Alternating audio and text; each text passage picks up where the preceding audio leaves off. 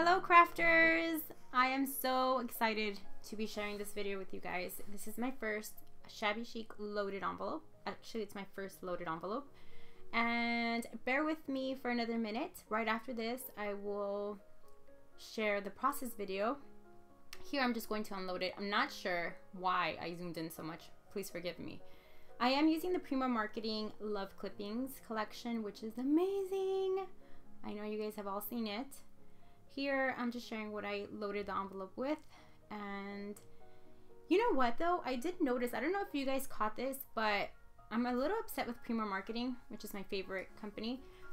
But you know the paper, these last collections that they released, they have foil and decorative foil on them, like that that heart with the, you know, the little jar with hearts that come out of it.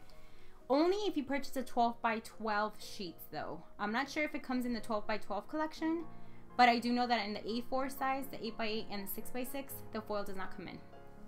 So that was kind of upsetting. I'm not sure why they did that. So if you guys know, please let me know down below. Hey guys, if you have kept up with this video and you're still watching, I wanted to have a little hidden giveaway. Let's have fun with this. So how about you guys include a comment down below with something about Kevin Hart. I think he's so funny. So how about you guys include something about Kevin Hart down below in one of the comments, and let's have fun with it.